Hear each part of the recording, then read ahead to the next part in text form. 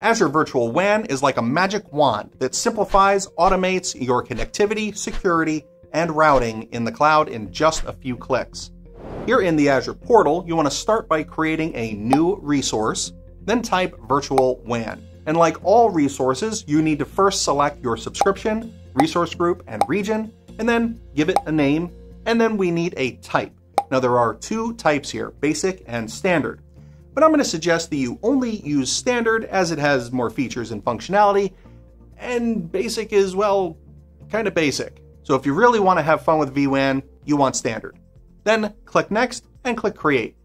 Now once it is, over on the left, we've got the connectivity section, and that has your hubs, VPNs for site and user, as well as ExpressRoute and connections for your virtual networks, which all kind of sounds like normal Azure networking constructs. So why would you want to use vWan when you've already got networks set up? Well, a network can be configured in multiple ways. For example, a mesh would interconnect all of your networks together, which can kind of make a mesh easy to use. But for each new network you add, you exponentially increase the connections, complexity, and routing. And it's even worse if each network has its own firewall because your costs just went through the roof too. Now another network pattern that's traditional is the hub and spoke, which lets you place all of those management and security controls in the hub, and you can isolate each spoke from each other. But this makes the hub kind of a single point of failure, and it adds a lot of latency for the spokes trying to communicate with each other. vWan combines the advantages of hub and spoke, giving you centralized management, but with any-to-any connectivity like a mesh.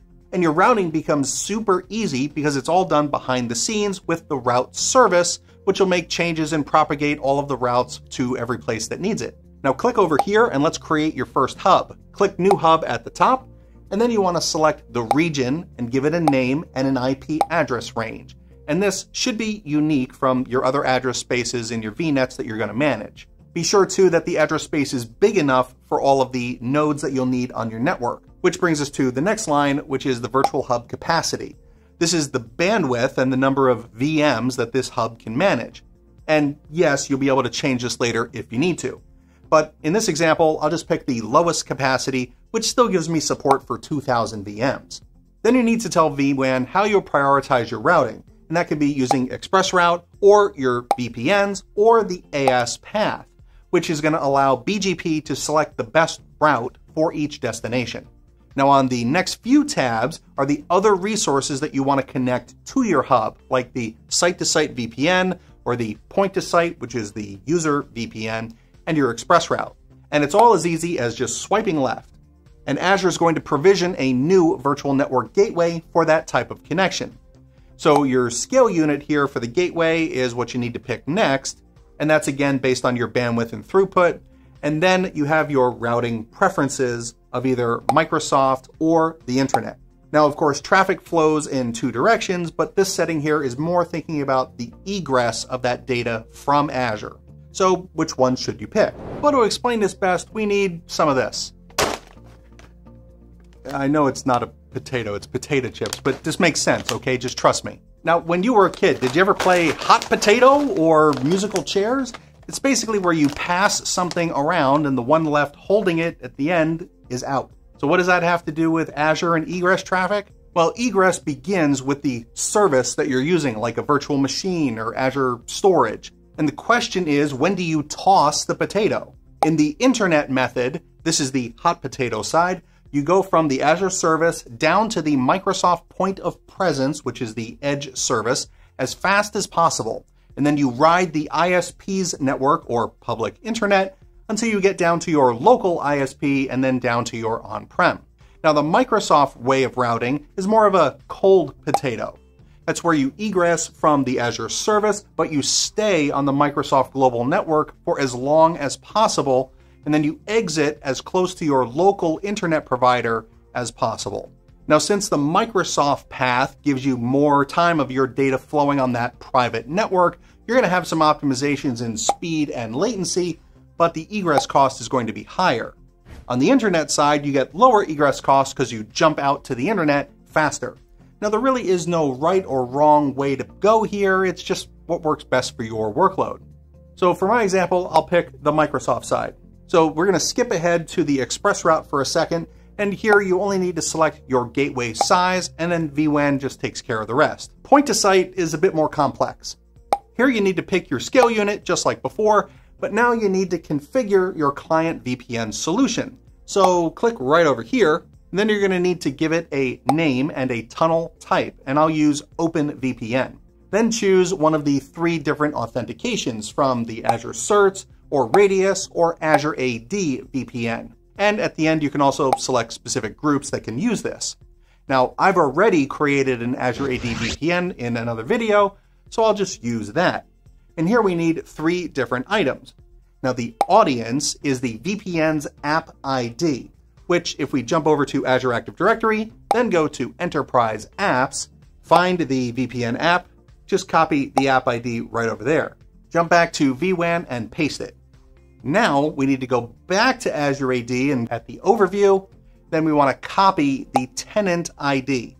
Jump back over to vWan, and for the issuer, the URL here should be https://sts.windows.net/ and then drop in your tenant ID, and it must end with another slash.